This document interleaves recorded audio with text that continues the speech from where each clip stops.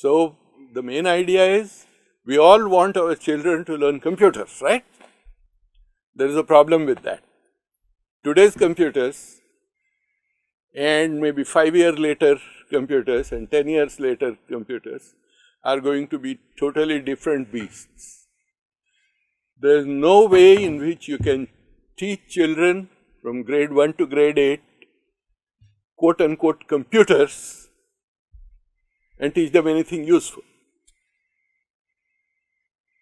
So, is there no way to get our children ahead in that race? There is, of course. What you need to teach the children is how to think with computers, and that is what CSpathshala is trying to do.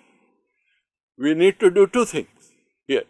One, remove the idea that we want to teach computers, and two, install the idea that we want to teach them correct methods of thinking, good methods of thinking. More of computing is going to move from devices that you see on your desk or you can clearly see in a bag, the bag becomes heavier. Computing is going to move from such devices to devices you can hold on in your hand. The mobile phone is becoming more and more of a computer, and the traditional computers are getting less and less useful as the mobile phone takes over the functions of it. So, what do we want to teach children? No, not about today's computers. They will be obsolete by the time they become productive users of computers. So, should we teach them about mobile phones? Hardly. They will teach you. They know how to use mobile phones much better than you do. So, what exactly is it that we are trying to teach school children? Well, there is a whole science behind the technology, how it was developed and how it should be used. Take the example of you want to give somebody directions for reaching a certain point or for cooking something or whatever purpose. You want to give directions. How do you give a person directions? You have to think like that person. You have to say, if I was told this, what would I do? And then you can build right directions. There are many people who can cook very well, but cannot tell someone else how to cook.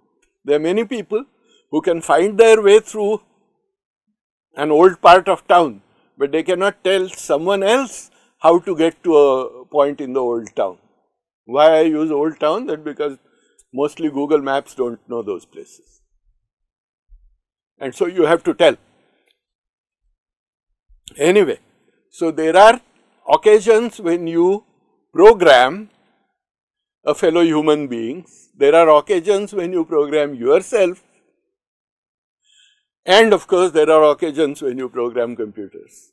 And same ideas, the same set of ideas are utilized in all these three situations, and it is those ideas that we are trying to teach. It is much more fundamental than just getting them to jump through a hoop of getting a program correct.